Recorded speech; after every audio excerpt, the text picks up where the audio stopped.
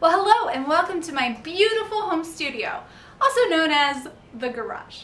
So the other week, Rob from Rob's Tabletop World sent me some miniatures and he said, Jonna, you need to practice. You need to practice your miniature painting.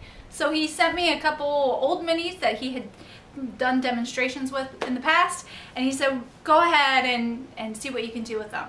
So I thought what I'd like to do, in my last video where I was experimenting with miniature painting, I did zenithal priming. And that's when you paint your mini black and then you do a special white highlight spraying of paint above it to kind of make it look like the sun is shining down on that figure.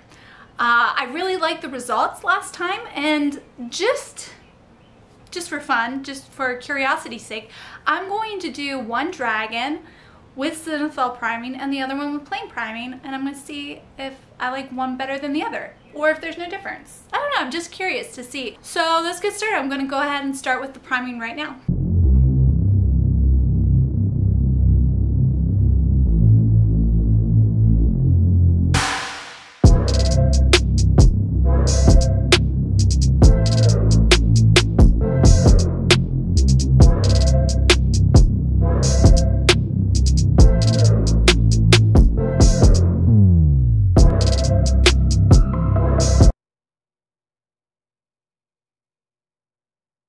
Guys, I'm having an issue with this gray primer. I'm going to show you. It's getting like this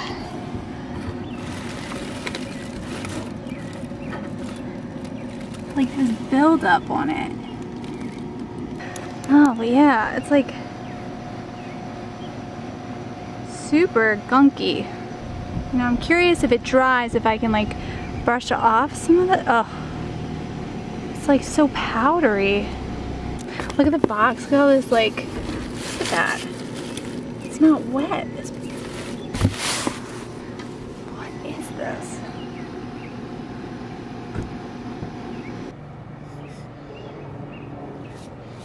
This is not normal. I'm gonna try and clean him up as best I can and try and paint him with a paint that isn't defective. It doesn't even look good. Never a normal paint tutorial, never. This is not how you should paint minis. This is not normal. Yeah.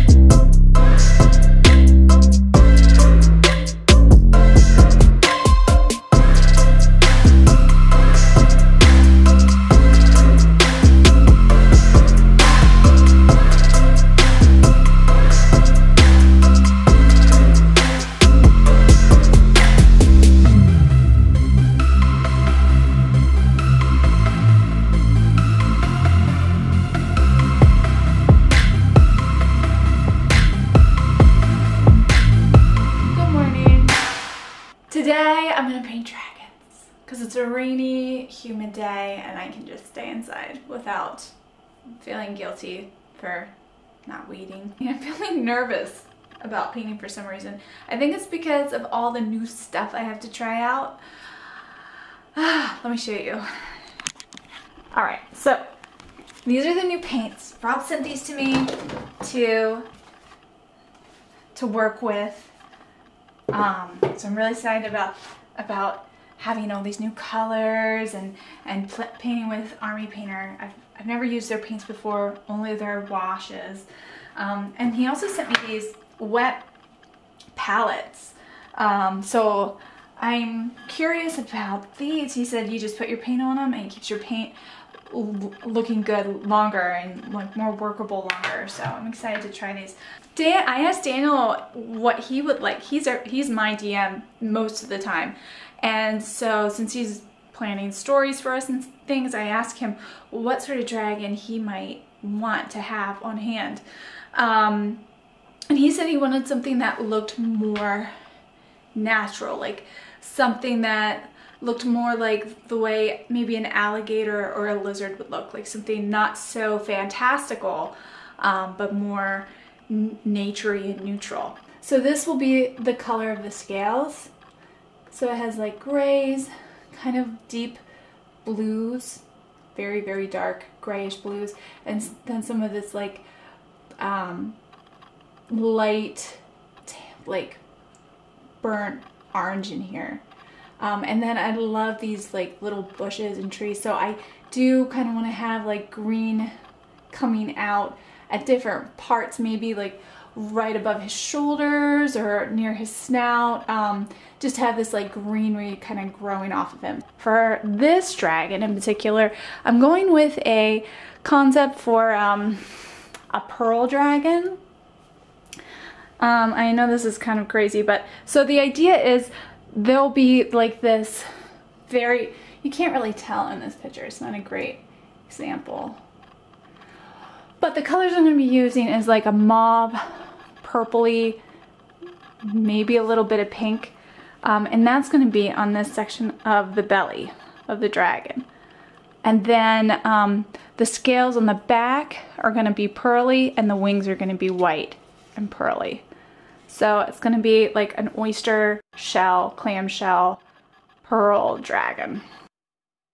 And my secret ingredient for this, I went to the pharmacy and just bought some nail polish, enamel. I'm going to paint the dragon white and then just add like little bits of this all over the scales to give it that like shiny, pearly look. Okay, so I'm just gonna start with these darker shades. I have a dark blue. It's actually not that dark blue, but I'll make it dark. And then black, and then this dark gray. And that'll be the base coat for this mountain dragon.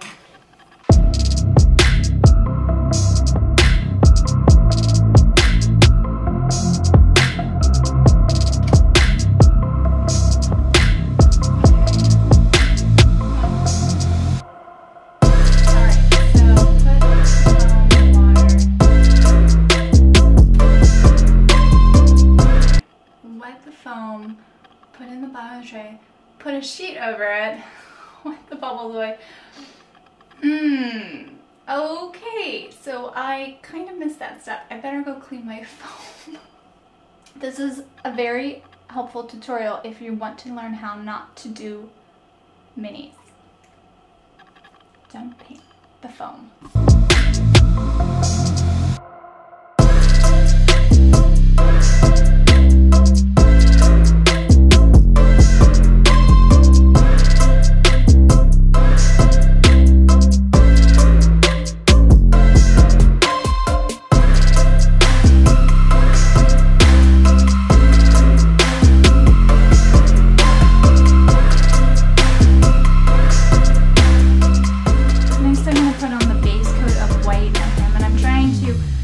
Use a very diluted white paint so that hopefully I'll still get a sense of where the highlights are and where the shadows are.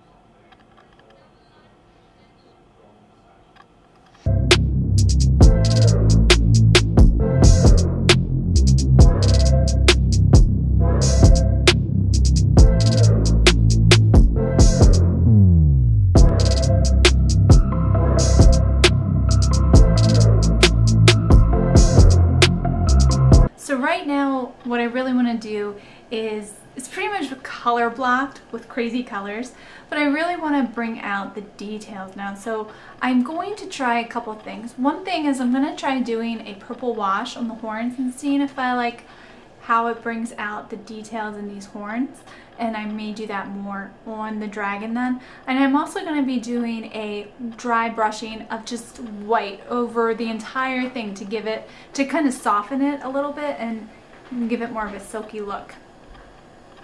This guy, I felt like I was pretty much done with, but Dan was like, I think you could go a little bit further with it.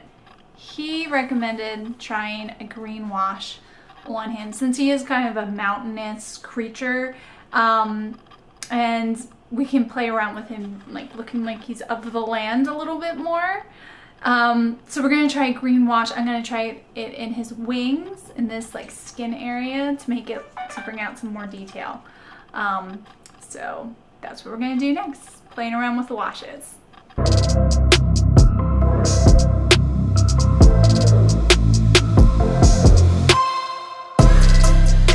Finally done with the dragons. There's this one.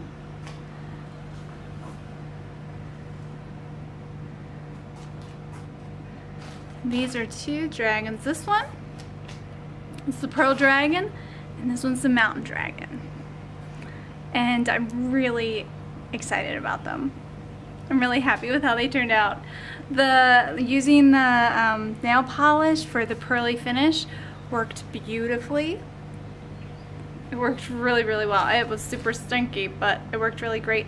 And Daniel suggested adding this like little green flocking on the mountain dragon, and it really does make it come to life. For the mountain dragon, I did a lot of dry brushing. I also, after much hesitation, decided to go with a medium wash, the medium tone wash by Army Painter, and it really just gave it a nice depth and kind of made him look a little bit more dimensional.